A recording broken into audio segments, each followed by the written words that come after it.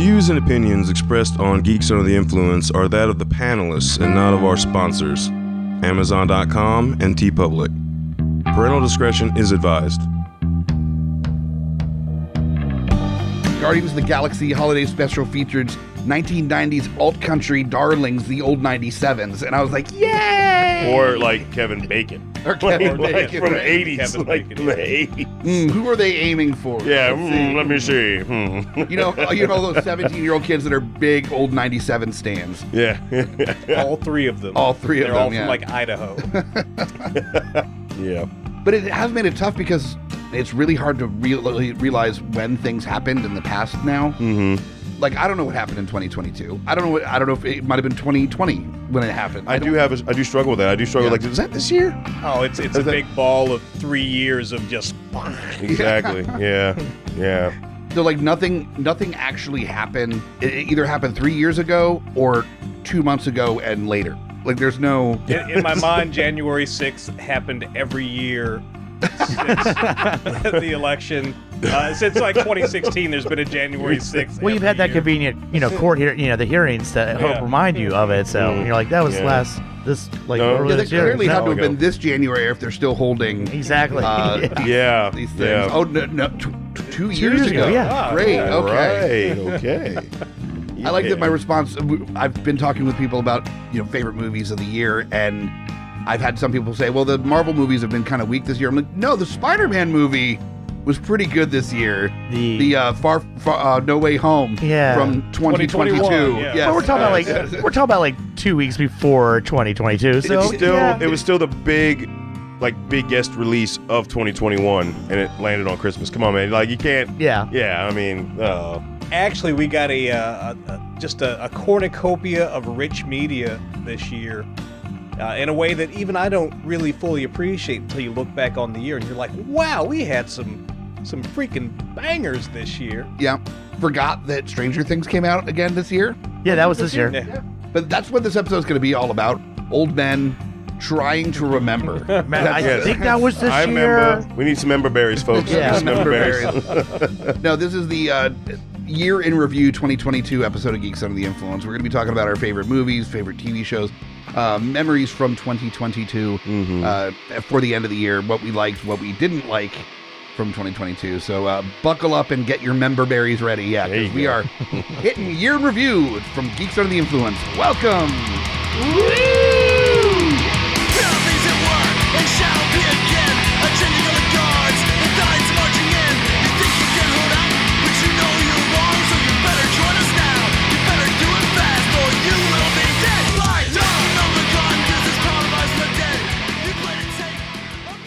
Did y'all What time day that is shit it? out? That was kind of scary. What day is it?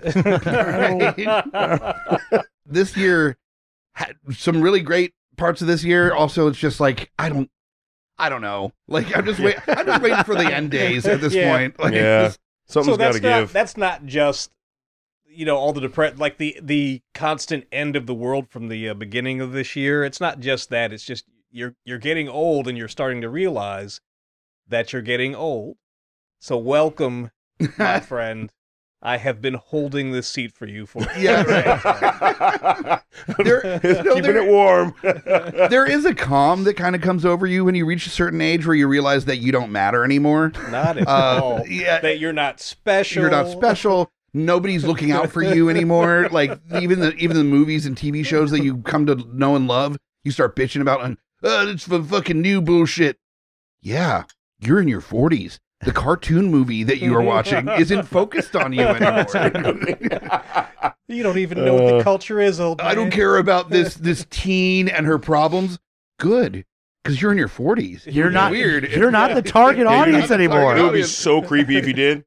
Right? Yeah, I You think probably belong in those jail. demos are like Yeah. like late or early 20s to like mid 30s. So we're out of a lot of the demos of what they're targeting for advertising or anything like that.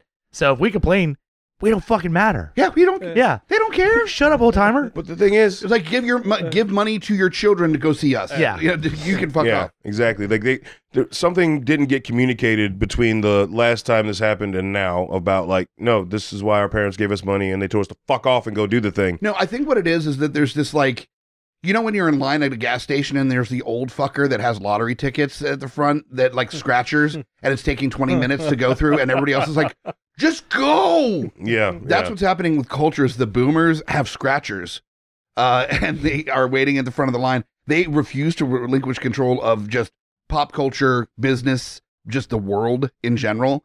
And so Gen X is like, we are like 10 years past when we should have taken over this shit. Come on, guy. We gave you. Let's get this We going. gave you Top Gun, man. And Just let our shit through. Hold on, I think I got one more scratcher in my pocket. And Gen X is at the point where now the millennials are like, our shift's about to start, actually. And Gen X is like, so just fuck us then, I guess, right? How weird is that? How weird, like Gen X, it's gone. We are no longer the main characters at all. Millennials are the adult main characters. No, Gen X has always been Meg from Family Guy. Just like, shut up, Gen X. Don't go sit in your room and listen to fucking records. Well, that's the other reason why we haven't taken over the reins either, because we don't want to. Yeah. We just got used to fucking off and watching movies and like listening to records and like delving into pop culture. And so now that that's gone too, but we don't get the other part, like the riches and the affluence. We're like, oh, so just not so cool. So I just work at Lowe's. You get to have $20,000 worth of Funko Pops to show for it. So right?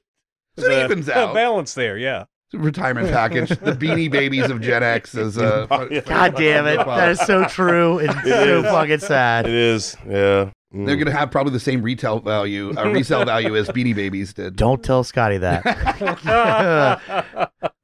I believe he has a room with a wall of them. So yeah, definitely. Yeah, it's a lot okay of to Funko have Pops. a hobby. You just don't expect to make any. No, and that's what I'm saying. I still think they look it's a cool. hobby, But not if an you're like, investment. this is my retirement fund, you might be in trouble. I do that with my comics where I'm like, ooh, this comic's worth $80. I'm never selling that comic. That's not going If you had anywhere. it squished between plexiglass and right. in your vault. I don't want to be like in a Mission Impossible thing, like on razor wires, like hanging from the ceiling, turning a page with tweezers, just in case I rip it or something. Actually, that's more like National Treasure. Yeah. It's National Treasure. It's Sorry. like Nick Cage. Head to toe latex. Wait. Yeah. Which national treasure? Because there's now We got to steal Another- the appearance of Wolverine. another generation national treasure. So you got to tell us which one you're talking about. There's no Nick Oh, but Cage. speaking I of the don't care. worst of 2022, I tried to watch the first episode of the Dude, National it's Treasure terrible. show. No. It's fucking garbage. Yeah, and it's like, not look, good. Let that suck because the other series that came out pretty close, Willow. I love it. that's what I'm saying. So It's National a pure Treasure, joy. National Treasure, you can suck. I don't care as long as Willow's good because I don't have a connection with National Treasure So are you the way I do watching Willow. currently? What's that? Are you watching Willow? Yeah. Same. And I much rather this way than switched. Yeah, that's what I'm saying. Just like Willow sucks, but that National Treasure series is charming. Really got me. Yeah. Oh. Yeah. No, Willow's a blast, an absolute blast. I'm really excited. I'm kind of bummed that like we're winding things down on regular releases of the episode because I remember even like 2 or 3 years ago there were being mention of a series starting and Smash being like, when Willow comes out, man, I gotta be on that. I gotta be on that episode. Now I'm like, yeah. So about that episode, Yeah. it doesn't finish until like the end of January. Yeah. Sorry. It's close. Maybe it'll be a Geek Father. Swing and a miss. Right. The Q3 show can be all Willow all the time. Right. Now that we're like a quarter of the way through the episode, let me introduce the panel. Oh, yeah. Yeah. There's that. Do real quick from my co-host on Smack My Pitch Up when we eventually decide to start doing episodes again. Thandi is here. Someday soon. Hey, kids. Hey.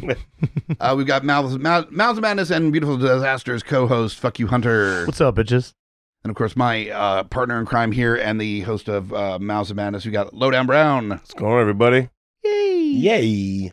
I'm excited. So I've yet to start watching Willow. It's on the list. I just have not started watching it yet. I kind of want to go back and watch the movie first. I feel Well, like I know that's a you good time. like to binge if you can, so Yeah, I like to at least get like 3 or 4, maybe 5 episodes in, like as if it's releasing weekly before I start it.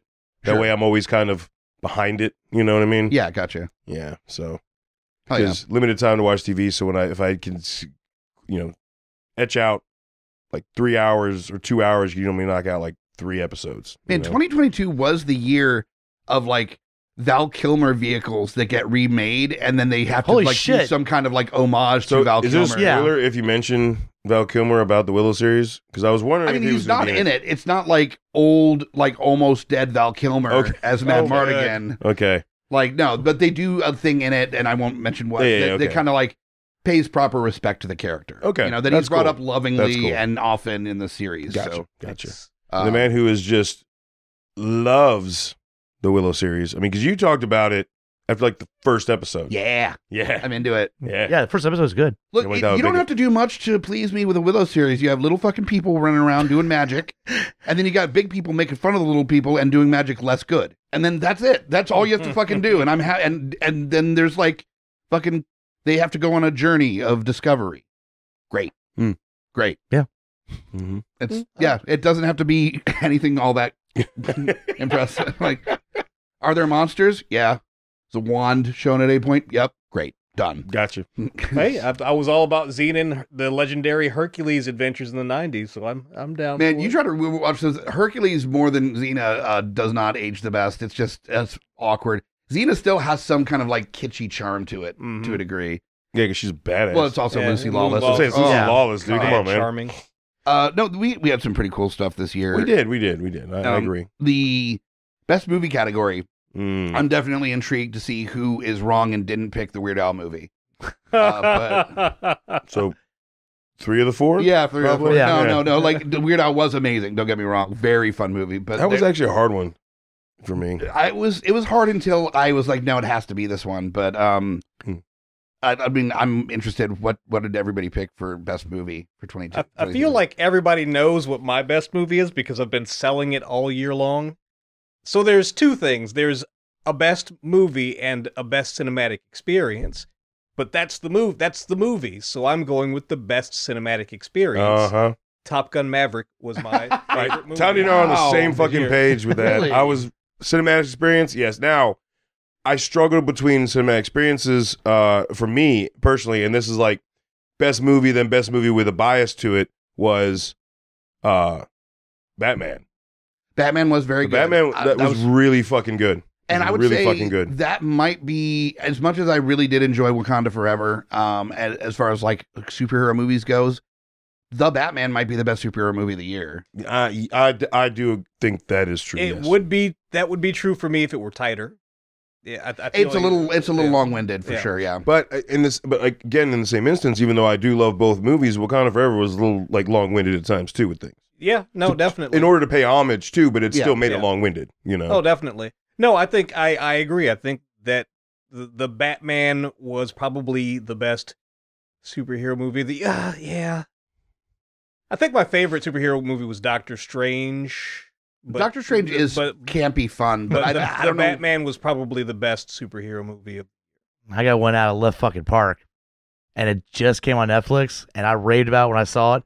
I love fucking Bullet Train. I'm sorry, but I finally watched it. Bullet Train is hilarious. That was a movie that I was just like, I know there's probably stuff that I've seen that might be a little bit better than this, but I'm having so much fucking fun watching this movie. Tries so hard though. Did I tell you about that, or did you just? Well, and that's the thing. It's fun, but it's not great. It's not. That movie is a blast, though. No, I agree. I enjoyed it too, but it's doing like too much. But that's where maybe it is that I just needed something. I needed something not so fucking heavy. Like I just like. It's like they just don't give a shit. The director's like, I really like Guy Ritchie, but I'm not Guy Ritchie. Yeah, and that's what Bullet Train was, right? Like I mean, it's like Guy Ritchie by way of Australian dude, or I'm sorry, New Zealand dude.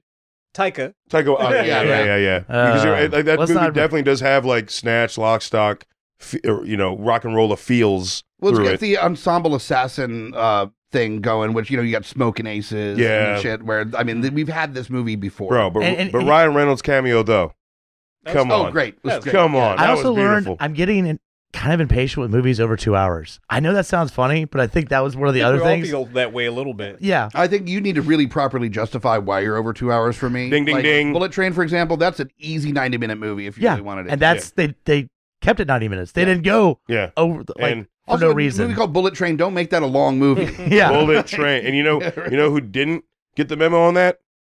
Damien Leone. That's all I'm going to say about Terrifier 2. It did not need to be 2 hours and 10 minutes. Fuck that.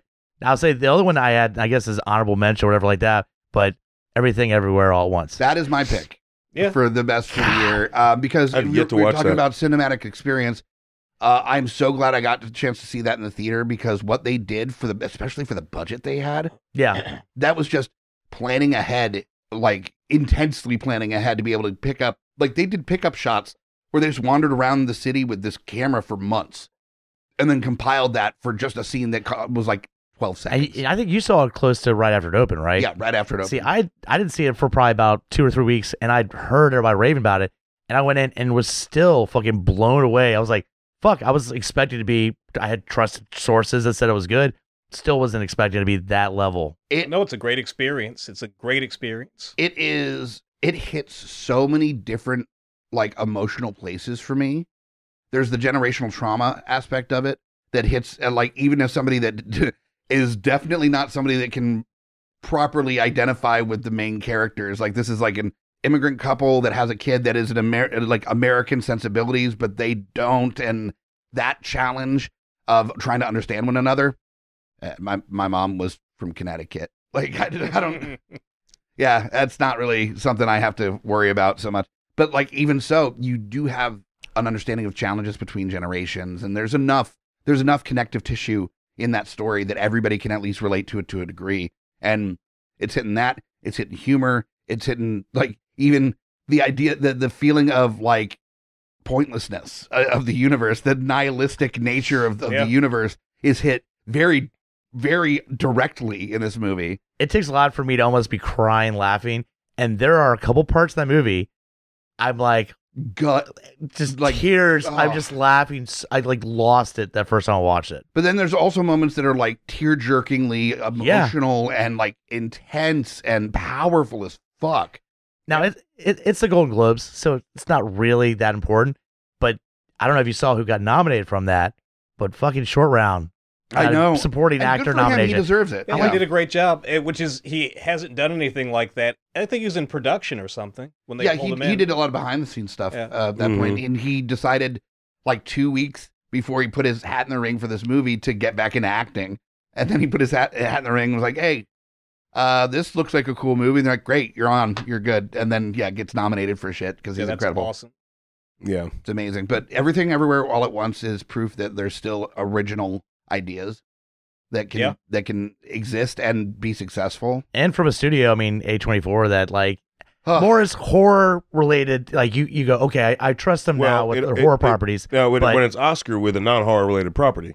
Right. In Moonlight, so. Yeah, but I'm just saying, I'm just saying that it is known for horror, but they have a lot of other indie style. Yeah, very indie style. But before we leave this category, there is one more movie that I want to put up as the third pillar of movies for 2022, which is RRR. Yes. Holy shit. Yeah. That is such a fucking good time. Also, just like, this was the year of roller coaster movies that broke out of the kind of studio IP framework that we had been living in for so long. And RRR was a pleasure. It was like, it was a spectacle like Top Gun, but a completely different sensibility is represented, like completely different. And there is nothing cynical in it. It's just about dude bro love and complete ridiculousness. It's guy love. It's guy love. It is 100%. It makes you realize how much of like, and I'm not saying that there isn't toxic masculinity in like other cultures outside of America, but like the things that are like no homo kind of shit in the U.S. is not a problem elsewhere. It's like dudes being like, I love you. Like, let's hold hands, you know? And it's not seen as any kind of weird issue whatsoever in other countries. The United States, you try to pull that shit with the wrong person, they're going to be like, what the fuck, man? Except our group of friends. Like, yeah. But yes, the level of fraternal brotherhood that these dudes build and then break and then build and then destroy, like the entire British Empire with the strength of their mighty thews. It is, and this movie is long as shit too. It's like 4 hours. And it does not feel like a long as shit movie because it is just. I just want to rewatch it. Yeah, it is incredible. I need to watch it. It's a group watch. They're breaking in a song about like, you're the most powerful fighter I've ever met, and like I'm a better person for having you as a friend and my brother from another mother, and then just like There's a freaking dance battle to save the universe. Yeah, it's called tigers. RRR. Like they unleash tigers at one. Like it's fucking oh, wild. they did the shitty CGI animals. It is amazing. Incredible. They did It's called RRR. Yeah. RRR. And it's on Netflix, right? Yeah. Okay. It's a blast. That's the one that has the guy go into the crowd and just beat the shit out of people The for whole like crowd. Yeah, the whole crowd. Like there's like 100 people pissed the fuck off at least. Oh no, there's like 2,000 Okay, people. but I'm just saying he goes in there and just all right, I'm gonna punch you. Terminators through the crowd. It is, it is such an amazing movie. It's got Ray Stevenson in it too, randomly. Yeah. The Streak. The Punisher is in there. The Punisher's in there as like a British that Ray officer. Stevens. Yeah. Okay. Yeah, and Who's the guy I'm thinking of? I'm thinking of Ray Stevens. Who's the guy who was the Streak? Yeah, Ray Stevens. Yeah. I'm thinking of Oh Stevens. yeah, they called him the Streak. Yeah. Look at it. He's ashamed of his fleet. yeah, that's the reference I'm throwing at. I was like, okay. RR for sure definitely needs a mention. That's such a blast. I need to watch the Bollywood movie that just dropped on Disney, which is like their cinematic universe, superhero universe that they're opening up. That just I saw that some movies I didn't see where they dropped, but I did see that some Indian movies had come out with the more and more of the streaming services are starting to bring in like titles from outside of the States, and I'm here for it. Like I've never been bothered by reading subtitles, and like talk about if you want to find some original content, break out of just the US movie market, and you're gonna find some different takes. Can we throw out there real quick just my top streaming movie went on just streaming service, and Harder They Fall was probably so much fun. Probably it came on Netflix, but by far of all the streaming movies that come out, top notch. You want to do a Western that has like an exploitation kind of vibe to it. I mean, fuck. And done very, very well shot, like pretty movie. That's beautiful. It didn't White Town is literally a town painted white. It's like very clean Western. Yeah. Clean, bright, like shining Western. It was very clean, and some of the dialogue I feel like was a little off step, but I enjoyed it. I need to watch it again. Yeah. Because enough people loved I enjoyed it, but it's not a perfect movie. How many movies that premiere on a streaming site are you just like, hey, you should check this shit out? Because it happens from time to time. Yeah. Every once in a while. I saw one on Netflix called The Immaculate Room that I thought was really impressive for just a random two-hander in a room, which is how you do cheap movies. Yep. Two-handers in a room. That's like trying to figure out. I have a couple ideas for scripts that I'm working on that are actually considering having no budget as part of the framework of the movie. Mm-hmm. So sometimes you gotta, but and sometimes having those limits is what creates something interesting and different, like the movie Coherence that came out a few years ago that has literally no budget. Like it's shot bad. Like you can tell they didn't do a lot of takes.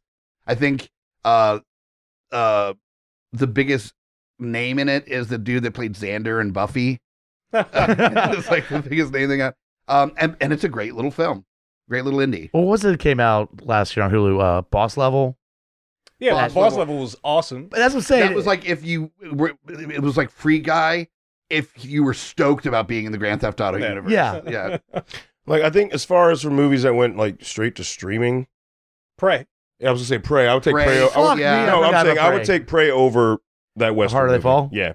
You know what? Yeah, I would too. I just had the thing where, oh yeah, that was awesome this year. Whoops. Yeah. And Prey was amazing. I did really enjoy the new Hellraiser, but like Prey was like fucking. Yeah, no.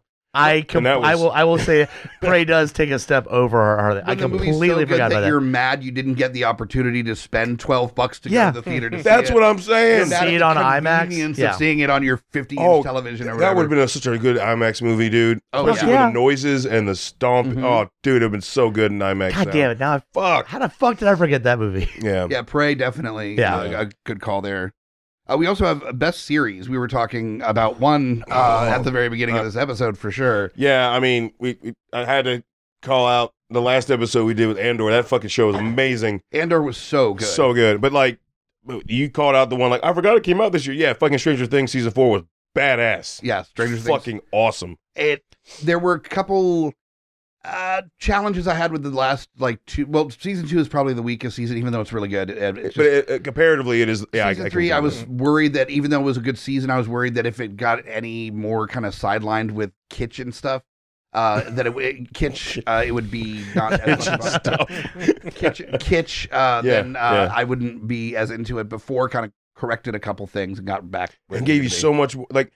That it was a perfect to me a perfect example of how to move a story forward while focusing in the past. There's a lot of that in season 4 where they're because the reason where we're at is because of the past, but in order to find out what's going on, I thought that was a brilliant just using that, because a lot of times people they muck that up. Yep. And I just thought that was really clean, and I'm not even gonna lie, like I really, really, really, really fucking dug Wednesday. It's so good. It's so good. I watched the first couple episodes and I was not that impressed with it. I powered through that like nothing. It was just, it so didn't. good. Part of the fun of the Addams Family was it was the spooky people against the rest of the world that wasn't spooky. So when you put a spooky people in a spooky people place, that's against the whole town. That's against spooky people. Yeah, but then the spooky people are being shitty to the other spooky people. I'm like, you're friends. So you mean society? But that's how reality works. Then it did kind of take away from what the original like concept of the Addams Family was trying to portray for me. But as things went along, you started to see that they were kids. They're all teens. That they're all you're gonna shit on each other. And what saved it for me was that there was a little bit of more bonding between the freakies. Yeah. As the series went on, I saw it as every echelon of freak, or every. So like every group I look at now in high school was like a group that was technically extreme in the thing was what created the group, but like none of them knew how to exist in society outside of that one thing. And I feel like in that school, everyone was a part of the freaky side, or the monsters and all that, but they were still in their own group and they didn't know how to exist outside of that one group without being a fucking asshole. I didn't like that they made it normal that werewolves exist and shit. Like, just people know that these creatures exist. Bugged me. Like, that was kind of the thing with Addams Family, is that everybody just kind of took them as just kind of a weird family because I see what you're saying. Because they didn't believe that, these supernatural creatures and stuff did actually exist. So they're like, no, they're just, I don't know, they're really into I don't know, like goth shit, I guess. I don't know. Yeah, no, I do I can see what you're saying there. Yeah, like if you go back and watch the original too, you're like, yeah, his neighbors just thought they were fucking weird. But that being said, I still say that was a complicated thing to kind of deal with as a fan of the original series, and then also, of course, the classic movies from the 90s. Well, you don't like the Tim Curry sequel? No. Definitely not. Oh, I just had to throw that in there. But was it like Daryl Hannah or something? Was the mom? I don't. Yeah. It was so bad. I looked it up the other day. Yeah, so bad. Well, okay, so that I can keep in my brain. That Daryl Hannah played Morticia. Yeah. I'm remembering when my credit card bill is due. Apparently, is impossible. That movie just offended you so much, I think, and that's what it was. You're like, what? No, but like it did win me over at the end. I really did enjoy the series. Ultimately, I think was it Jenna Ortega is a blast to watch, especially that dance. I know everybody's all about the dance, but it was when she starts doing the creepy hand shit. It was in fun. The dance. I'm done for. Yeah, it was fun. It was, and she like did that like last minute. I think she had like I watched an interview. She said like I didn't prep shit. Tim just like, and she was like, Tim Burton, the director, was like, I trust you got it. We don't need to go over it. And she's like, I haven't done anything. It's like 2 days away. She like dynamited. So is this probably potentially the best thing Tim Burton's done in how many 15 years? Maybe I like Big Eyes. 16. What's that? Big Eyes was decent. I liked Big Eyes. That's about 10 years ago. Miss Peregrine's School for Peculiar was that him? Children. That was also about 10 years ago. Yeah. Was that 10 years? It's 2022, bro. Back in my day. I'm just saying, like, this is probably the most positive feedback he's had on a property in a while. That's true. That's legit. Oh, what's his face? His Fester was fun. You know what? He was really fucking fun. Completely fine with that. Yeah. And I Fred Armisen is a hit or a miss for me sometimes. Sometimes he's funny as shit. He was Portlandia, right? His stand-up special, like stand-up from documentary now. musicians or whatever it's called, it's just not funny. Yeah, I don't find it funny at all. But Portlandia shit that he did, Portlandia's fucking hysterical. incredible. To me, his best contribution is documentary now, because Yes. if you've watched enough documentaries, they are dead the fuck on, and that's where I think he works so well with that kind of show, because he's parody and yeah. satire. Yeah. Another series that it ended the series, but god damn it, went out hard. Fucking Ozark. Holy shit! I forgot about Ozark finishing this. Yeah. That shit was. Yeah, that was a beast. Well, I'm gonna jump over that one then. I also love Jason Bateman. So and fucking Better Call Saul, like, finished up, and it did, but it hasn't streaming yet, so I haven't. I understand, but I'm just saying, one of my favorite ways the show ended was Breaking Bad, and he stayed with it with Better Call Saul, and you knew, like, you have cheat sheets, you already know what happens with Breaking Bad. But even with that, it still had a really strong finish. I mean, that is the reason I went into it, because they already had kind of announced when it started that it was going to lead up to when he meets Walter White. Yeah. And I'm like, I'm excited to see that ending. Yeah. Like that, or that merge of show. So I've had many people tell me that it was fantastic. My brother keeps trying to get me to watch Better Call Saul, and my son actually started watching Better Call Saul, so I know it's good. Very nice. And I mean, nice recovery. You have some solid cast in that movie, in that series too. From the start, you have a really strong cast too. That's yeah. Yeah. And then just the blending of current day, where it's in black and white, and then building up to where he became Saul. Has that finale pretty much kind of interconnects the two. So yeah. Now, there are two more series that I definitely want to mention before we close out as far as best of. One, just at least want to make a mention of, that it was a surprise out of nowhere, was Little Demon. I really enjoyed that series. If you hadn't had a chance, it's an animated series on Hulu. Oh no, yeah, okay. I've seen the thumbnail for it. I haven't watched it yet. It's very much got Rick and Morty vibes all over it, but it gets fucking dark as shit. And I mean, like, full nudity. I mean, like, the mom is like is a like witch that fucked Satan and had the Antichrist, and so she's still like, and now they are trying to share custody of the daughter, and she's like shoving shit up her vagina to like transport to hell and stuff. I mean, like, it gets what fucking, the fuck? Okay, all right, I might have to check this out. Like, this is she's a little crazy. Cutting off chicken heads to create pentagrams to like. What was this called again? Little Demon. Little Demons. It's fucking wild. Like, I mean, I'm really surprised that this is stuff that I wouldn't even necessarily expect on Adult Swim that they're doing on. How many episodes? 9 or 10, like half-hour episodes. It's pretty consumable, and I apparently did pretty well, so hopefully there'll be a second season, but it's so much fucking fun, and twisted as shit. Satan can only come to Earth by in getting in the body of a recently dead creature, so he's like a chicken whose head is barely hanging on by a skin flap at one point. His head keeps falling over. He's like a worm, or like just dead bodies left and right. It's the Vatican sends an assassin to try to murder this girl, and this dude's just like, nothing I love more than murdering little girls. It's just fucking, yeah, it's very much worth a watch. Oh, a few things. One, and I forgot that this came out this year because of the time thing that we were talking about, but the Boys Season 3 was so well done. About that so one. well done. Yeah. So well done. My favorite show this year was actually Primal. I've heard really good things about that. Primal is art. It is art. It is just a wonder to behold. They are doing something with intention, and the execution is damn near flawless. Highest recommendation for Primal.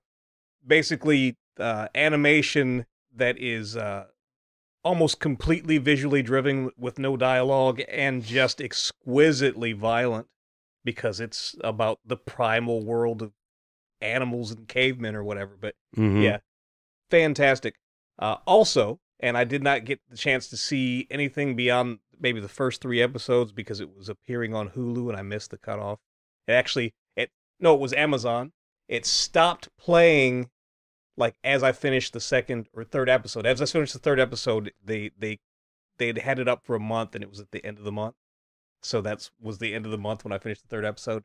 But Gangs of London is it's from the creator that did the What are the movies that take place in Myanmar? The Raid. The Raid 1 and the Raid 2. Nice. I'm sorry, what? Yeah, right? Like, hey. Yeah. And Now, like, please tell me more. Yeah. once again, Would you like to know more? exquisitely violent, and I think it's one of the, on one of the premium networks, and then plays on. And which one was that again? It might be Showtime. Okay. But what was the name of the show? Oh, Gangs of London. All right. Nice. I think I like how we're all writing down notes of different shows or recommendations. I made some notes just for recommendation, just for honor, notable mentions or whatever. And like, there's one I found by David Simon. We Own This City. It's got John Bernthal. It's like supposed to be like some people say it's like postscript to The Wire, but it's not. It's based off a nonfiction book written about like one of the most corrupt police squad group in.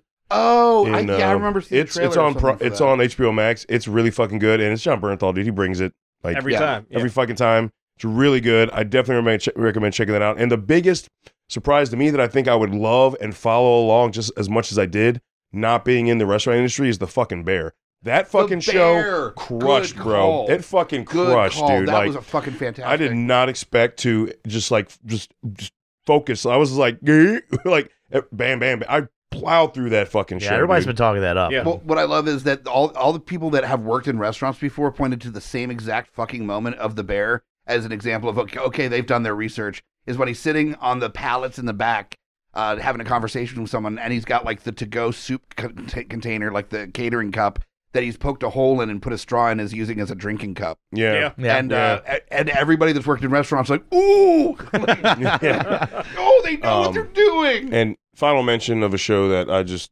love the fuck out of is House of Dragon.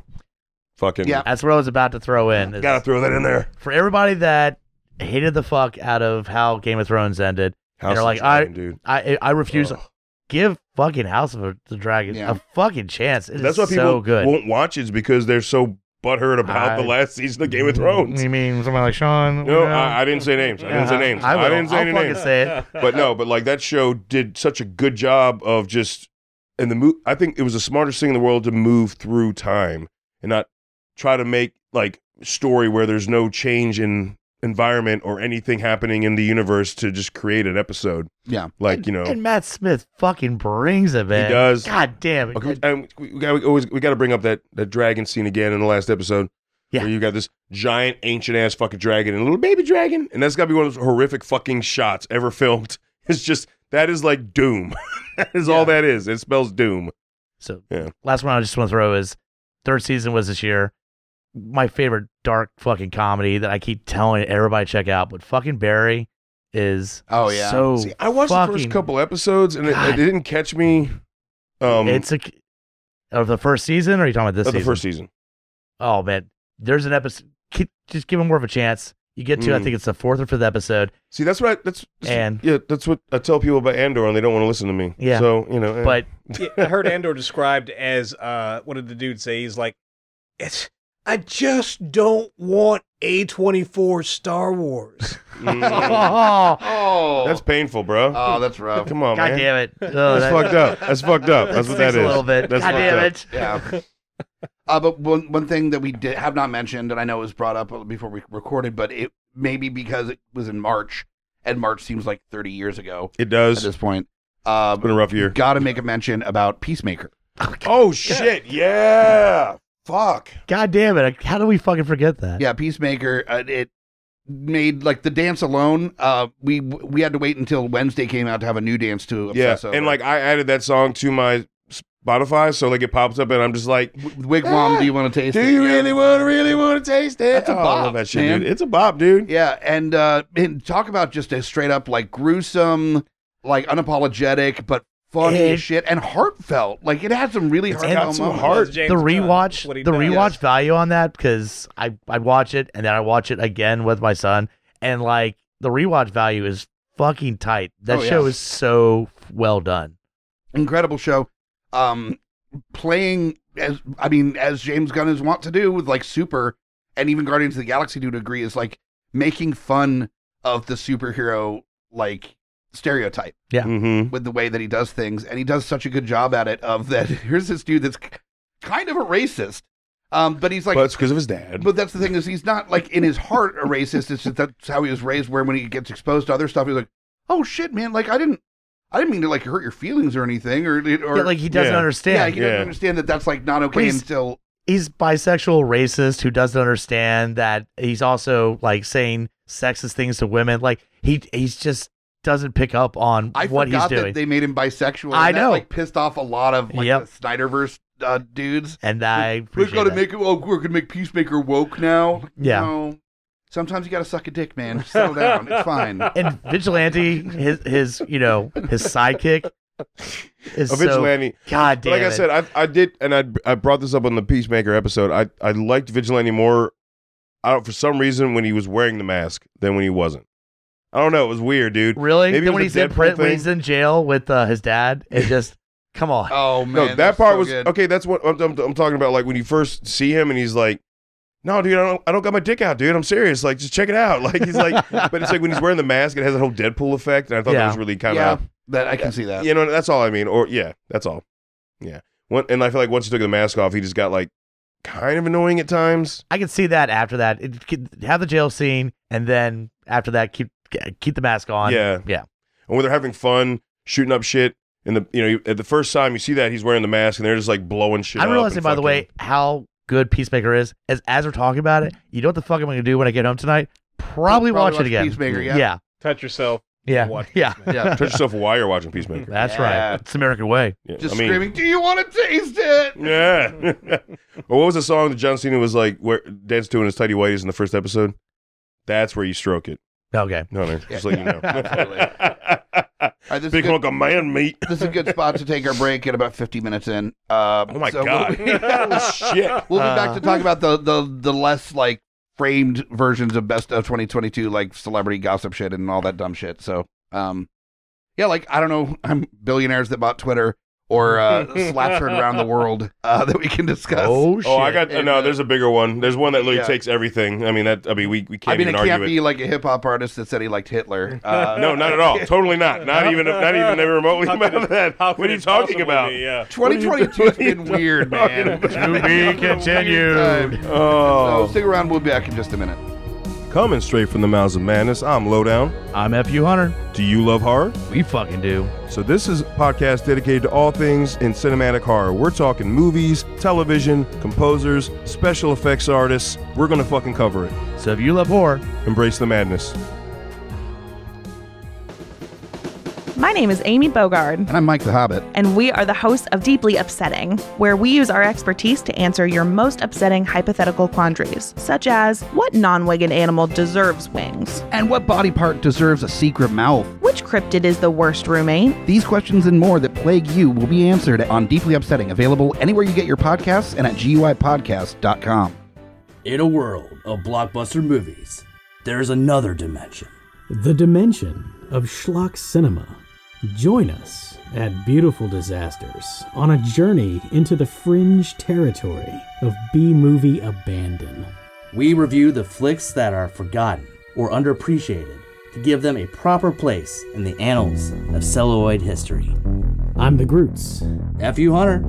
Your guides at Beautiful Disasters. Come along with us for a fun ride. May the schlock be with you. In a world with too many reboots and remakes, two men will stop at nothing to make it even worse. Join Mike the Hobbit and Thandi as they play by their own rules while pitching new takes on some of your favorite and least favorite films and TV shows. What podcast would dare to bring this upon the world?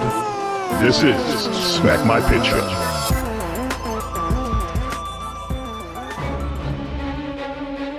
Hey guys, Scotty P here with Smash on your left. And we are the Geek Fathers. That's right, bringing all the trials and tribulations of being a geeky parent. So welcome to our world. And as always, join us or cry. We're back for the second, quarter of Geeks Under the Influence. This one a little late. Before we continue on to the other parts of GUI, we got to talk about our sponsors. First up is not Amazon. Fuck them. No, we canceled our sponsorship with Amazon. So finally, freedom. But that does bring up the fact that we do have an opening for sponsorship. So if you are a fan of GUI and want to throw your hat in the ring to be a temporary or permanent sponsor of the show, we're happy to do a few episodes of sponsorship on, the other shows. Yeah. Promote your vape emporium. Yeah, I mean, or if you want to give us like 25 grand to promote on the next episodes of GUI, however many that may be. Do you have a new CBD startup company?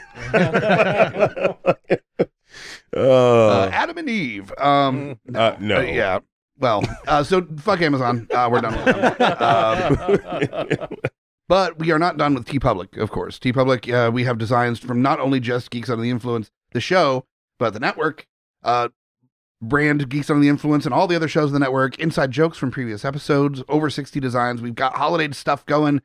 It is probably too late to get it before Christmas since It's this is definitely coming out like less than a week before Christmas. So if you're still shopping for order online t-shirts for Christmas, nah, bro. Like you waited too long. But the person you forgot and you're doing after Christmas? Or if you do something like I'm doing with some friends where you're doing like the Secret Santa thing, but after the holidays when you don't want to add stress to the thing and you're doing gift exchange sometime in January, still plenty of time to pick up a Geeks Under the Influence design shirt or mug or baby onesie if you don't like the baby very much.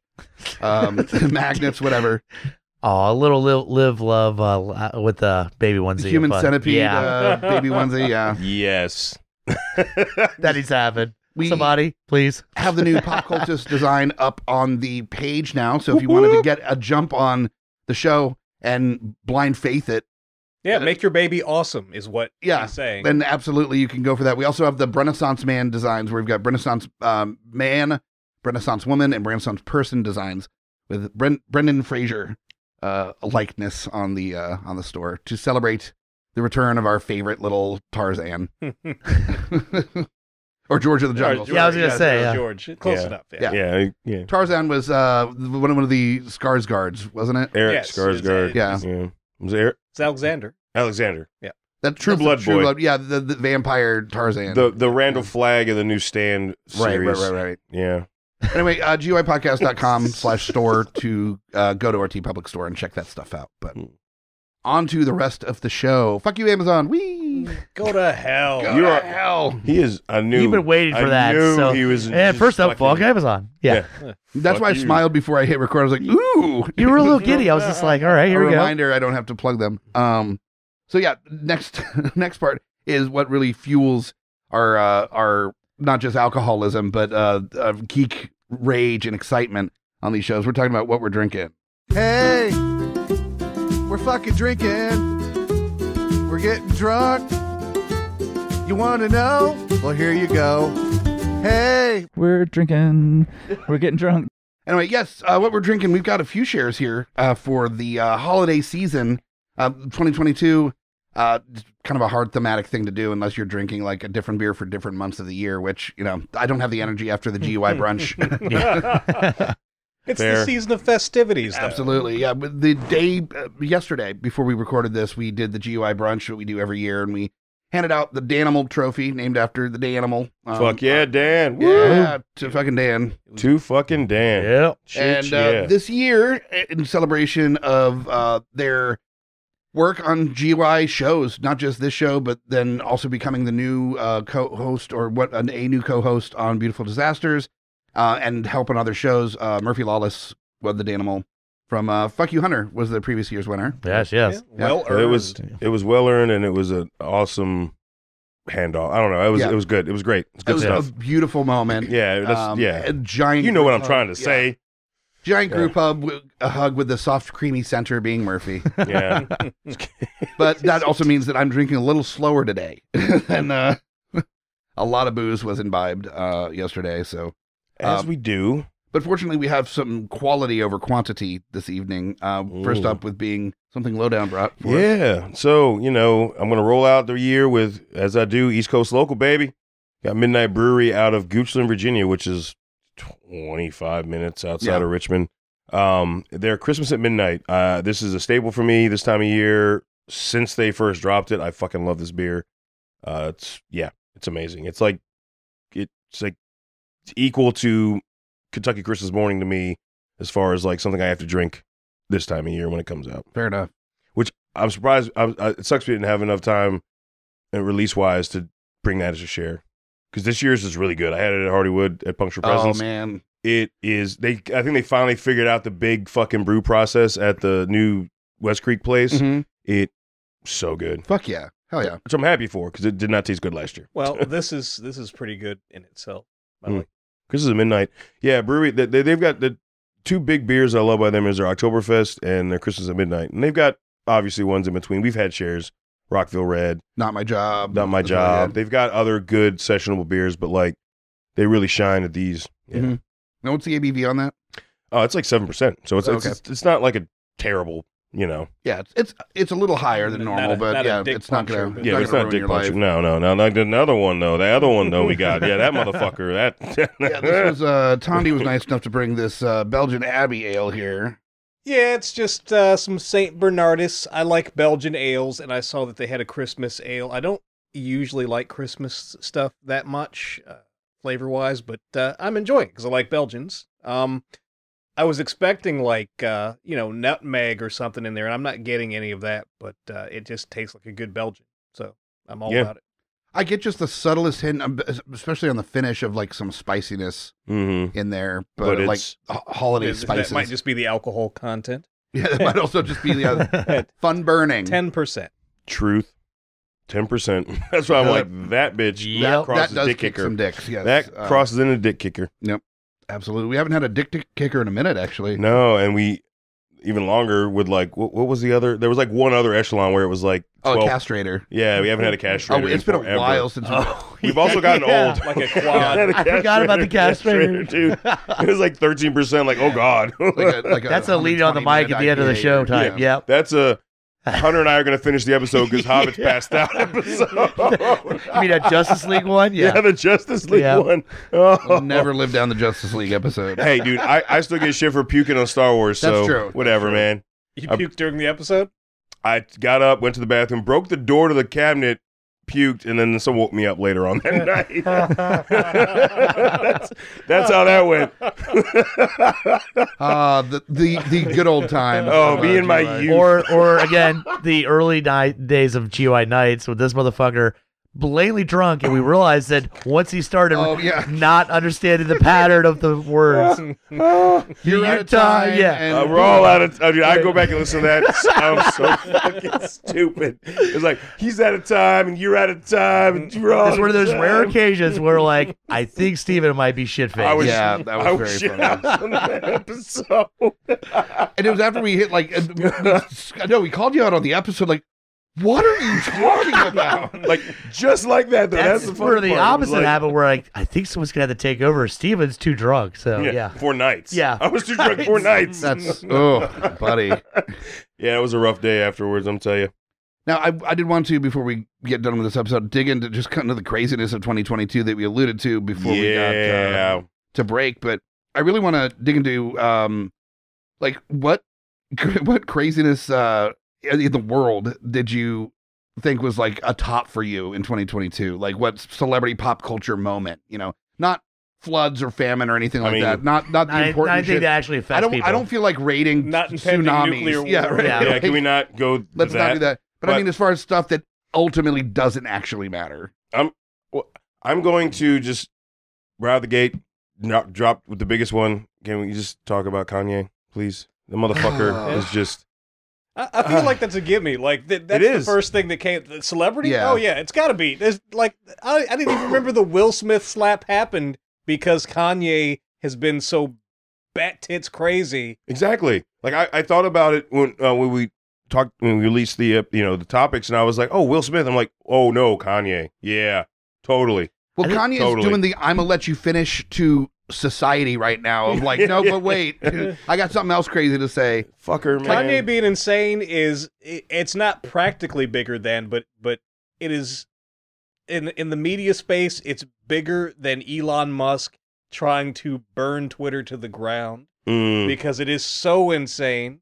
The interviews he's done are so insane. Like.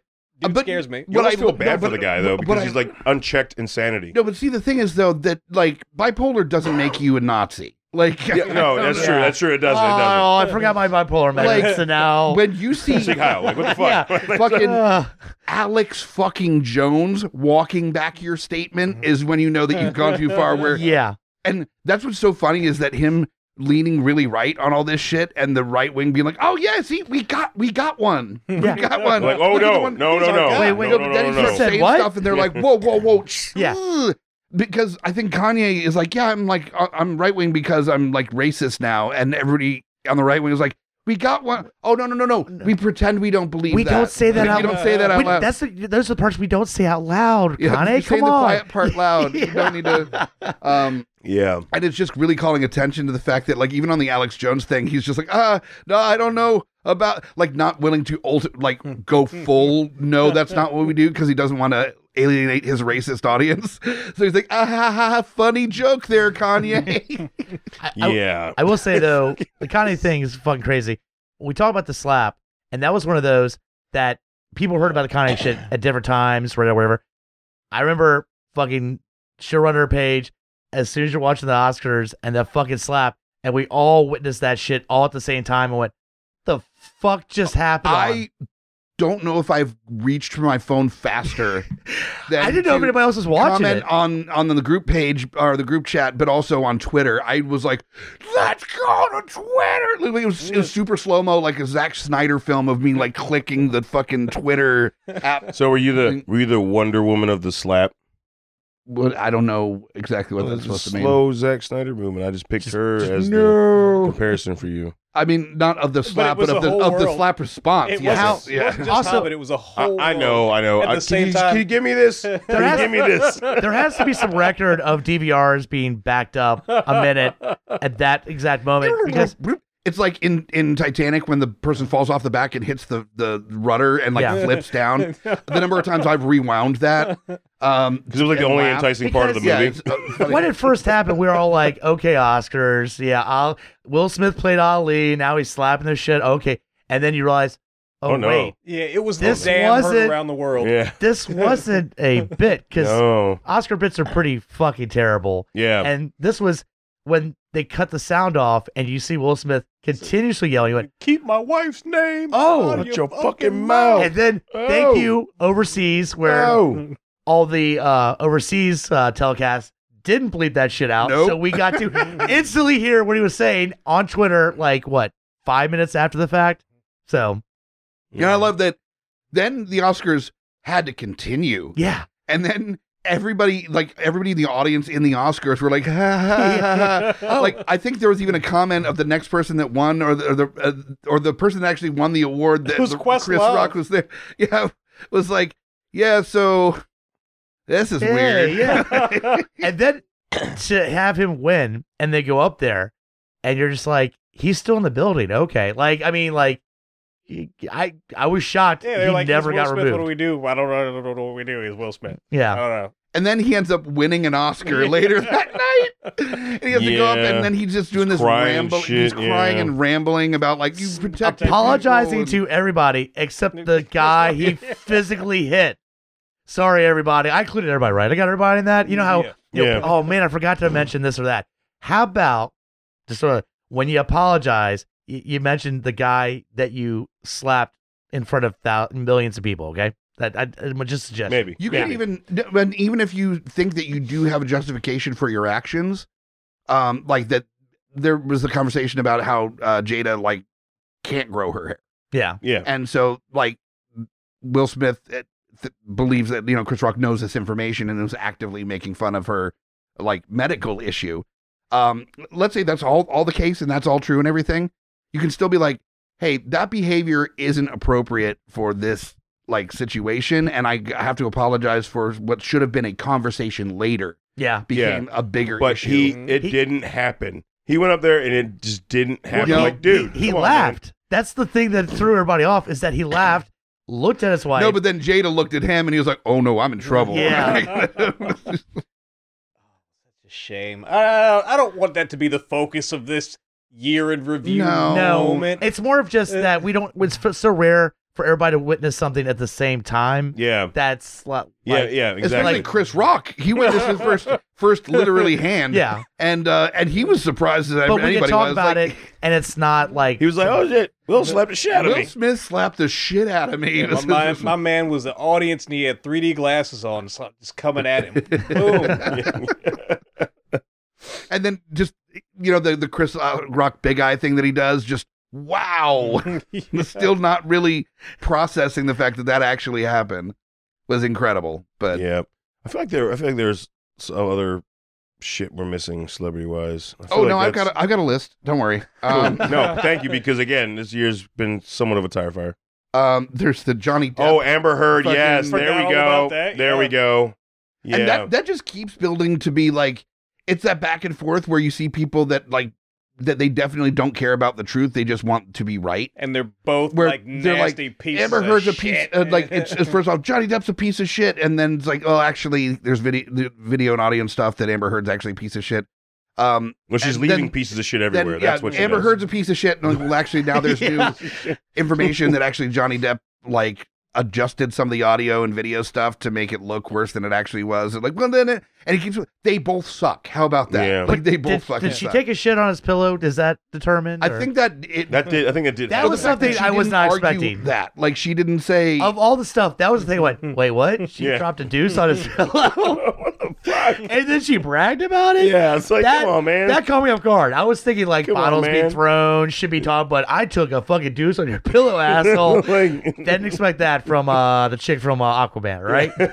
I saw so many friends that were trying to defend one side or the other for a certain point, and then there was enough times where it flipped back and forth between who's actually the monster. Yeah, I've had enough. That they were like, see, no, he's fully vindicated Johnny Depp, and then a month later it was like, Johnny Depp tampered with photos and stuff to make it look like a thing. You should have known better at this point. Johnny Depp already had a history of being a piece of shit. I feel like that part was a foregone conclusion. All we were waiting for was to find out if Amber Heard was actually a fucking monster. And she was. Yeah, she also is bad. Yeah. So wait, the really shitty person was with the other really shitty person, and it didn't work out. Speaking of shitty person with shitty person, Bennifer 2.0 is another thing that happened. Yeah, that thing. This doesn't affect me at all. I don't care. Yeah, I don't care. Either. I don't want to really shit on it because whatever. The only thing that's entertaining about that to me is that Ben Affleck is the saddest man in the world for some reason. And even in this marriage with his impossibly hot wife, his great career, and the fact that he's still in shape and fairly handsome, even though he drinks like a fish, and dude is just the most forlorn, morose motherfucker on the face of the earth. Morose motherfucker. I'll say this, creatively, I think it's a bad thing because he did better after they broke up. He fucking directed movies, came up. Oh no, they're gonna break up. He's a serial adulterer. And then he's gonna cheat on her. Well, that's what I'm saying. And then we're gonna get some more good movies like The Town and shit like that because that was his most creative was after she dumped him. And then Jennifer Lopez is going to have her Lemonade record that comes out. And then everybody and wins. else will sing it for her. I got to say, though, I mean, unless she is just batshit and you cannot fathom one more second with her to put you, to fuck her, why the fuck would you cheat on that juicy, gorgeous fucking woman? Cocaine's a hell of a drug, It's dude. a compulsion. Yeah. It's got to be something. I mean, There's no justification. I'm just saying, but there's got to be something. There's you know this because you're a man of years. You know that anybody can get tired of anybody, but also in a relationship where the power structure of the relationship is that both people are really functionally 50-50. The denial of whatever is going to be hard. Jennifer Lopez be like, you know what, I don't feel like it, or you didn't take out the trash. And that's fine. She has enough power that she can easily carry that off. And so Ben Affleck's but I'm still virile and strong. There's also there's this line of why would you settle for a cheeseburger when you've got a filet mignon at home? But there aren't cheeseburgers throwing themselves at Ben Affleck. Both of them are getting prime rib getting thrown at. I will say that they're getting fucking Kobe beef. Man. Yeah, right. They're getting fucking Kobe. There's some good cuts being thrown. They get slung. And also, I mean, and this isn't justifying cheating by any stretch. Oh no. It's important to be faithful. That's a little harder when you're famous and hot. And so just like everybody was like, I will fuck you in the trash bin behind the thing, just wherever. Word? Oh, cool. All yeah, right. just like, nice to meet you. In the back of a Volkswagen? Put it in. somewhere a place uncomfortable. Like you pretty much have carte blanche on whoever you want as a sexual partner. That, fundamentally knowing that has to be really difficult when you're on like, say, a press tour. For 2 months, and your wife is on a worldwide fucking music tour or some shit. And people somehow keep getting past security to knock on your door. Like, security, why you? Well, come in. We'll let's get you a phone call and get you to the right call place. Your parents or whoa. She could be 18, 19, 20. She could be in college. True. Yeah. All right. Anyway, trick with Ben Affleck is you just bring a Dunkin' Donuts coffee to him. He'll be forever grateful. Kanye West meltdown. Yeah, so just a few here, for the most part. The thing is, though, like the Queen died. The Queen died. Whatever. But like, and that even speaks to this what we just said. But like the one in the middle, the second one we talked about, Amber Heard's Johnny Depp, that took up so much of our year as far as celebrity. It's time-wise, that trial seemed time-wise, just forever.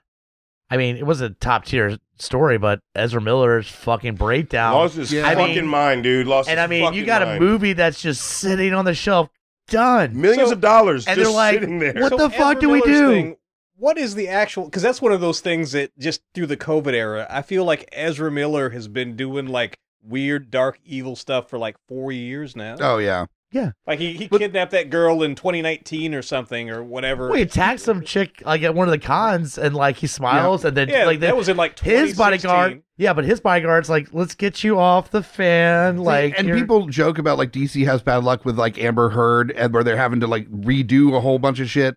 And now, like Ezra Miller, where they can't really redo the Flash movie without the Flash. That's what I'm saying. And they're like, they have bad luck. No, I just think Disney has better like assassins and handlers. Yeah. Like, you know that fucking Robert Downey Jr. probably eats people. Like he's a human cannibal. Brie Larson's killed somebody. Brie Larson has murdered hobos. Yeah, for sure. You know, there's some weird, dark, secret shit going on. Like Tom Holland is actually a lizard person. Yeah, Disney's the last studio that still has studio fixers. Yeah, there's fixers. They're just. You heard it here first, folks. But Disney's been around long enough and been successful enough with Brie Larson kills hobos. That's the name of the episode. Is Brie Larson kills hobos? We might get sued by Brie Larson. She is that chick. Geeks Under the Influence has a cease and desist. It'd be almost worth it for the press. It's like. Just kidding. We're continuing to do the show. Yeah. What are you gonna what are you gonna get from us? Like, yeah. But no, they need to go ahead and replace Ezra Miller's face with Tig Notaro, and then just be about their business. See, you know where DC wouldn't have to worry about this at all if they just went ahead and tried to work out with having Greg Gustin being the fucking Flash because he's awesome. Oh, you mean the guy from the show? Oh yeah. Oh yeah. The guy that already plays the Flash. Yeah, that guy. That guy. Yeah, him. Like, nah, nothing could happen from this Ezra guy. I'm sorry. Logic. I don't know. Grant I don't know. Gustin is amazing. He is amazing awesome in his Peter Parker version of the Flash. And True. I love him too. I think he's incredible, but that's not how the industry works at all. No, doesn't mean the industry's smart. That's it. I want to like pick out what deep dark secret shit all the Avengers have. Besides Paul Rudd is perfect, and you can never tell me any differently. Okay. Okay. Chris Hemsworth.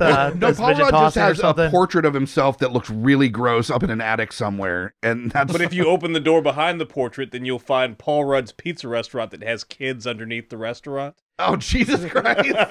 This just in. What? Yeah, little did we know that Paul Rudd owns a little pizza restaurant in D.C. Yeah. Paul Rudd was at the heart of every Q conspiracy, and we never knew it. Paul Rudd opens up like stocks for some secret company called Adrenochrome. What? Paul Rudd is Q, actually.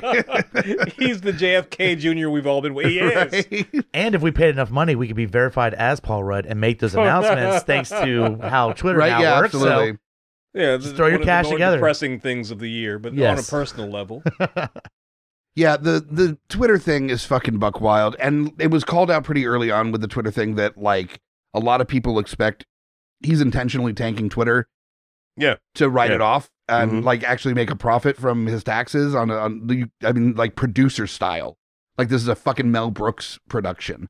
It's either that or he is like, how has he lasted this long? Like without doing something this he's fucking been stupid. out of If this touch is for unintentional. I mean, he's not very in touch with. I mean, this is just.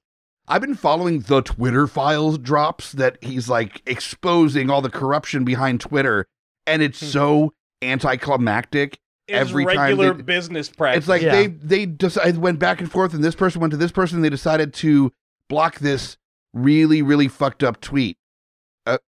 Okay, so what's the?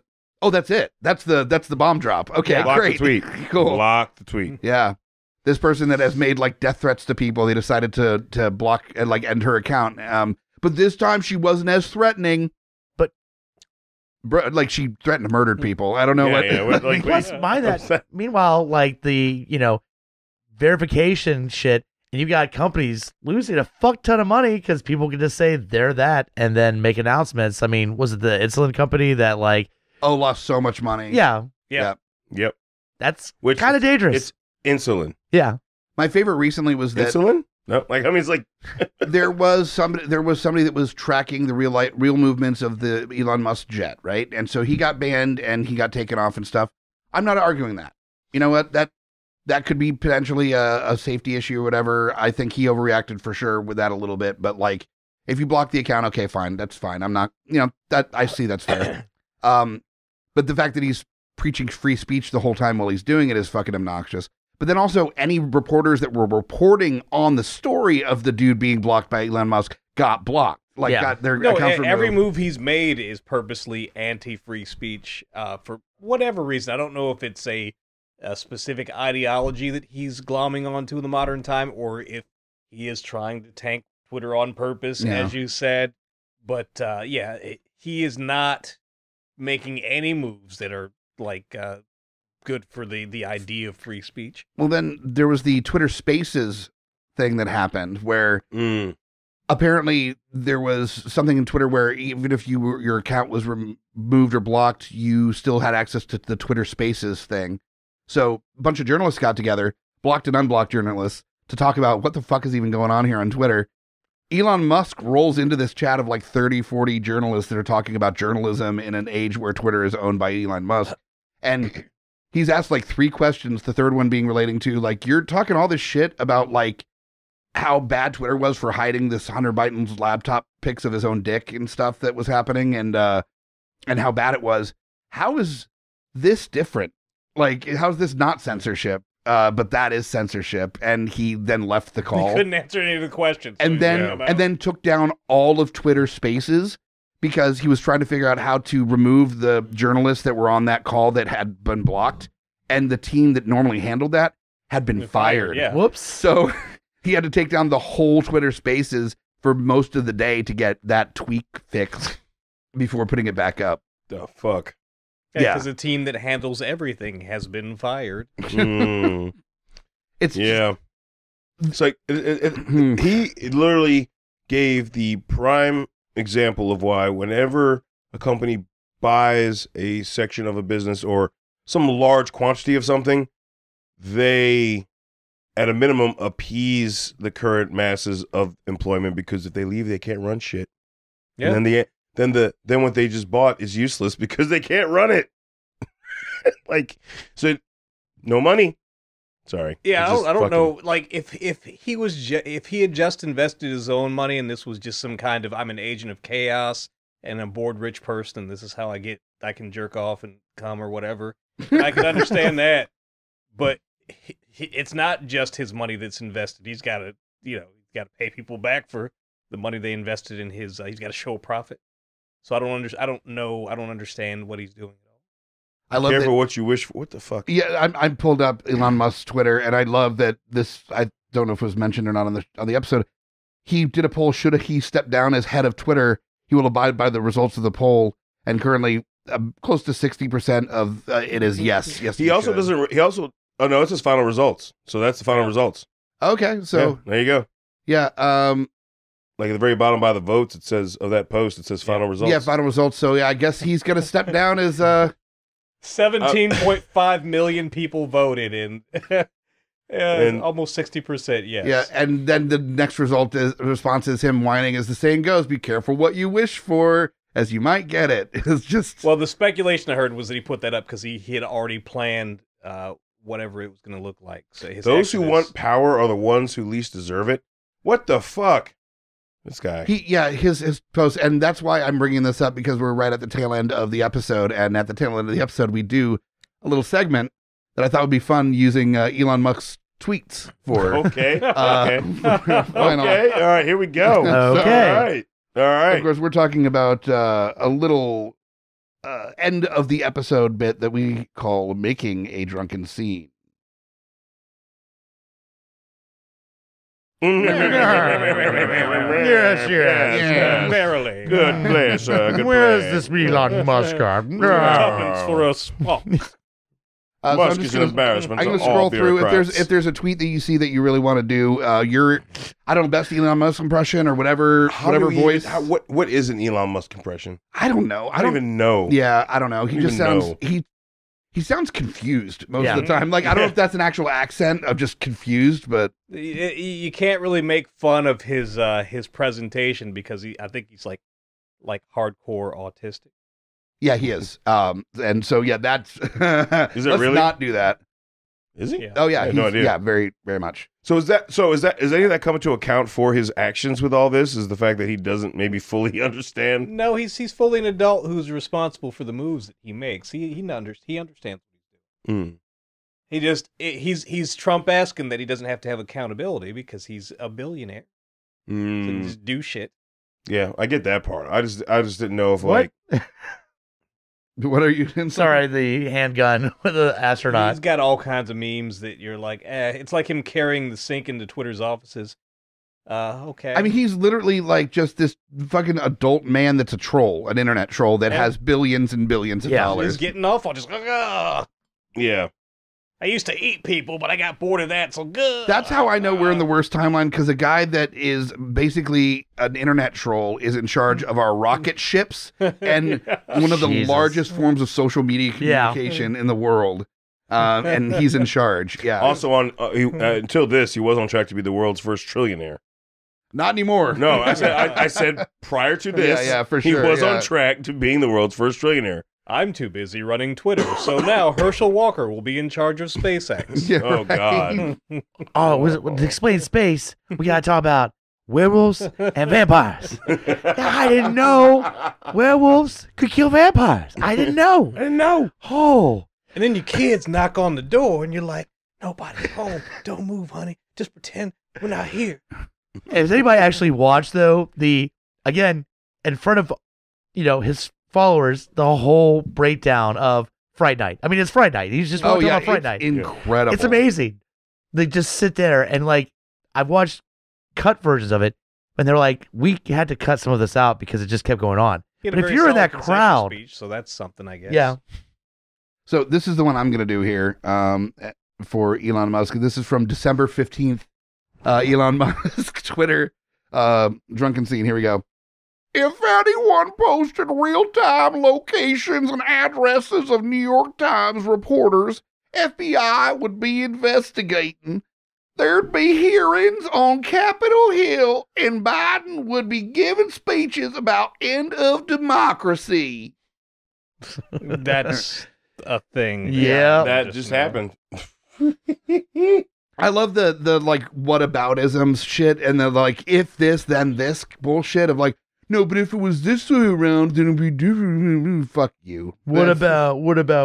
Yeah, it's so fucking annoying. All right, let's see if we can find. There's a lot of retweets. Yeah, and anytime he gets in hot water, he just retweets a bunch of shit about SpaceX. It's so fucking funny. You can time it. I guess I'll do this one. Yeah, do it. All right. Any account doxing real-time locations info of anyone will be suspended, as it is a physical safety violation. This includes posting links to sites with real-time location info. Posting locations someone traveled to on a slightly delayed basis isn't a safety problem, so it's okay. Great. Solid. Let's see. All right. Oh, here we go. It's regular. All right. Should I step down as head of Twitter? I will abide by the results of this poll. Lovely. Yes. Lovely. Yes. True, like evil villain energy. I thought it was Louis Shakara for a second. There were a few things going on. Oh, this is where he threatens to I put find Fauci in jail. Here we go. I want to go with that Where's one. that? The December 12th. Like, that's bratty. Under pressure from hundreds of activist employees, Twitter deplatforms Trump, a sitting U.S. president, even though they themselves acknowledge that he didn't violate the rules. And I read all of these Twitter files, and this one I remember specifically is that what they suggested is that they were giving different rules to Trump, being a lot actually easier on him than other people, because he's and so sitting president. Like right? it was a judgment call on some of these tweets, and so it's a nothing burger. That was that's a prime example of just how much of a fucking whiny little bitch, brat, fucking whatever. Yeah, yeah. You know where I'm going. You know where I'm going. I'm surprised it took that long to get to one though. It was only December 12th, but I figured there would have been one like yesterday. Or like, It's just another reminder, and this is happening over and over again, whether it be political people or people in industry that are too big for their britches and don't have any kind of realistic view of the world, where they think if you're shitty and rich, you can just say stuff and people will like get behind you and support you. But like, no, yeah, some will for sure, absolutely. You're having you still have that. The disgusting Elon Musk fans. They're like, yes, Elon. Yeah, Elon, you're right. You're so right. You're so right. Glaze me like a donut. Man, it's you know what? We need to change the rules so Elon can run for president. I've seen a lot of that. Oh God. Yeah. Oh fuck no. Fuck no. We thought Trump was bad. Musk? No. Holy shit. But like, dude, that's like a whole level I don't even want to think about. Like that there's nothing behind a lot of the time these people's like views on things besides I'm allowed to do whatever I want to. And so when that falls apart, they're surprised. It's like, yeah, you're like taking away people's like ability to, communicate with each other, the people's fundamental human rights in some instances, and then you're surprised that people are mad about it. You know what's crazy though? Fuck? And this is in no way like anything slightly remotely positive to Musk. It's like we failed as a society when that is the way that people are able to communicate with loved ones and family too. It's like it sucks. It's supposed to be it's all supposed to be an opportunity. It is also it's supposed to be. Let's say who bastardize most things that are supposed to be good.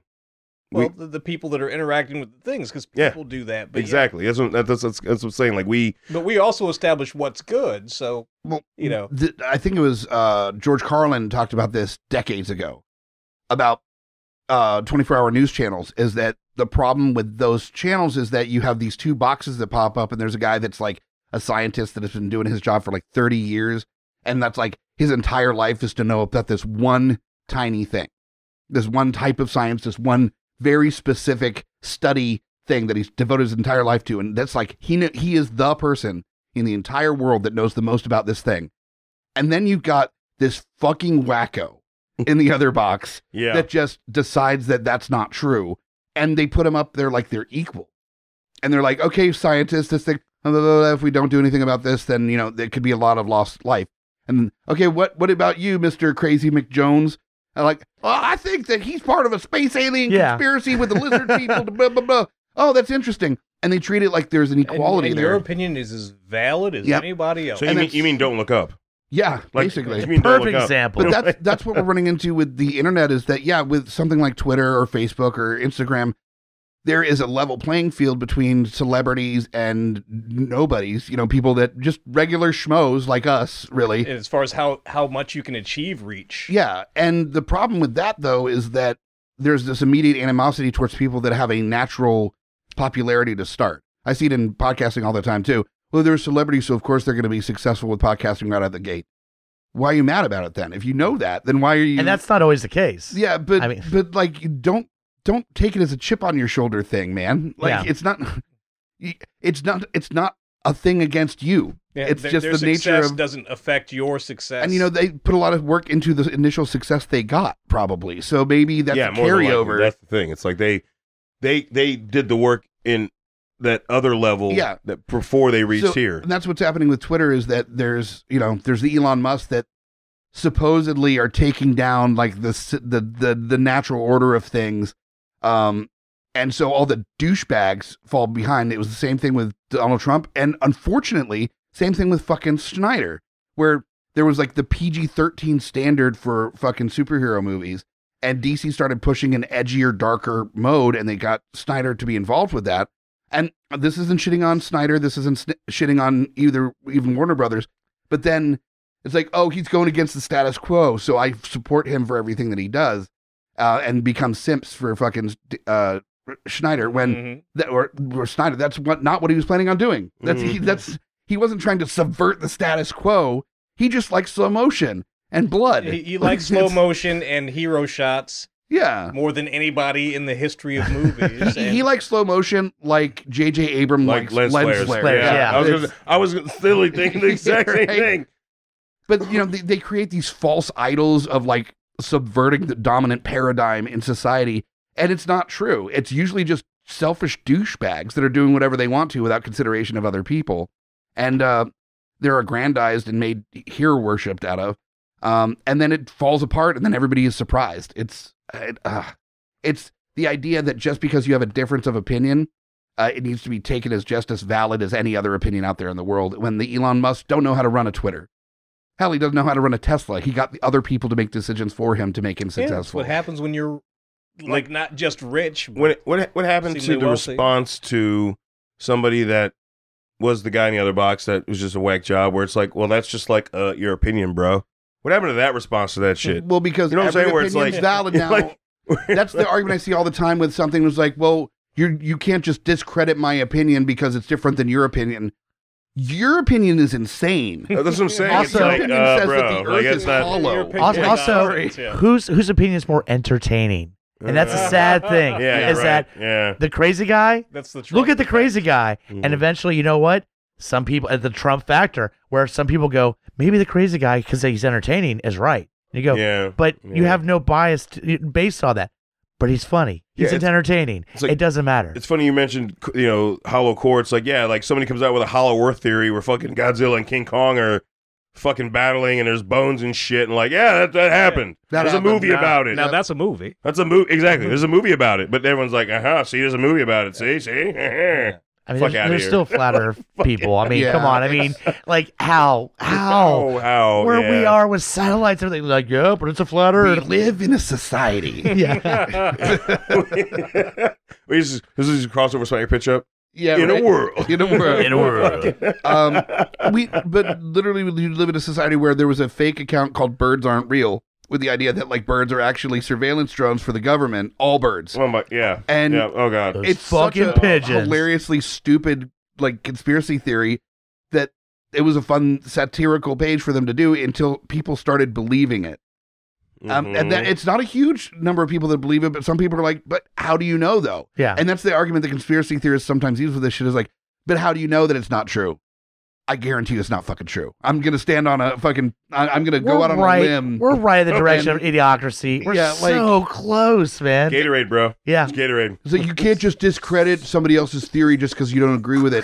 That one I can. Electrolytes. It's got that electrolytes. One I definitely, your specific, your thing, yes, I will. But when does the talking rational and making sense become boring? What, like, I mean, the whole thing is in idiocracy, he's trying to prove, he's like, this guy sounds boring. I don't care. And like when does that? But is that? But it's getting that not part bigger. of it? It's that getting not part of worse. Well, and also it's getting to where people start believing the shit that they're making fun of. Like that's what happened with 4chan and the alt-right. Yeah. Is that it was a bunch of 4chan like fucking trolls that started just posting racist memes to each other and then started playing it being an alternate right wing. And then leaning into that satire to the point where they started believing their own bullshit and becoming an actual movement of Nazi sentiment. Oh, no, we indoctrinated ourselves. Yeah, they literally convinced themselves that they were Nazis. Self-indoctrination. Yeah, buddy. that's a fucking thing that exists now. Oh, man. It's buck wild to see. And The thing is, especially when you indoctrinate yourself with your own satirical take on a thing, real hard to convince yourself otherwise of that's not correct. That's right. I mean, on the plus side, the whole Musk debacle has given us a plethora of new social media networks. Like, for instance, you can find me on Mastodon and Hive and Quorum and Powwow and Key Party. So Key Party? You look up Jonathan Blade on any of those sites, boom, I'm right there. I will be looking up Key Party specifically. Key Party, okay. I'm on Mastodon. I have not done exploration on the other stuff quite yet, but what I'm finding is smaller groups. Like, I'm on a couple new Discord channels that are a lot of fun. Discord is actually the way to, for a network. Discord is the way to go. You have a heavily curated audience who actually has an interest in interacting. Mm-hmm.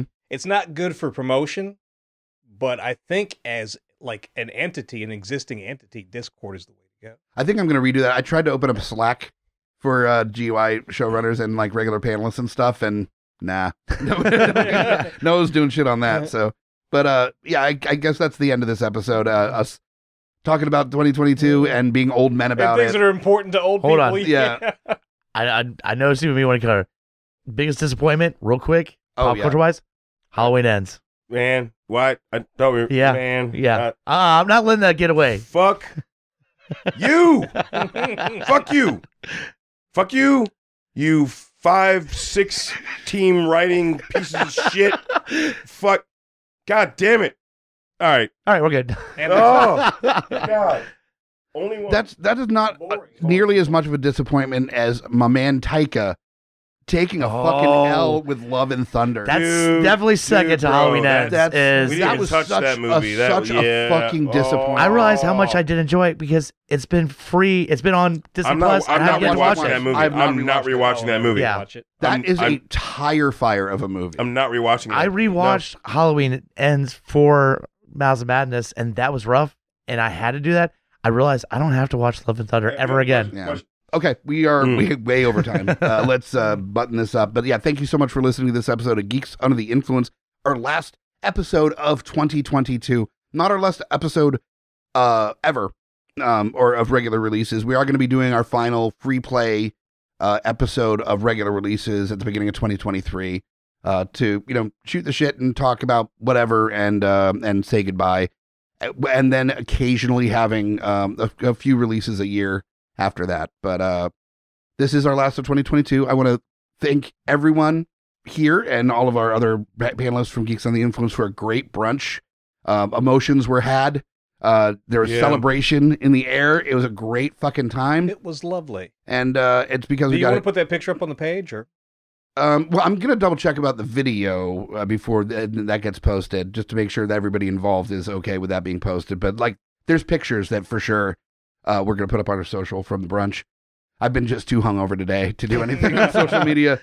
But yeah, we'll check that stuff out, and we'll find you next time for the last main episode of Geeks Under the Influence. But there will be a bit of a break through the holidays. And we got holiday shit to deal with first. So but check us out probably sometime around mid-January, I think, when we're looking to release. So we'll see you then. I'm Mike the Hobbit. Lowdown. Join us or die. Shut the fuck up, Hobbit. Join us or die. Join us or die. Or I will swallow your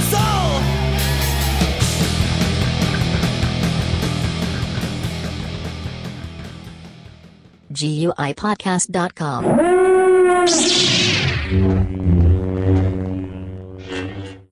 Guy love.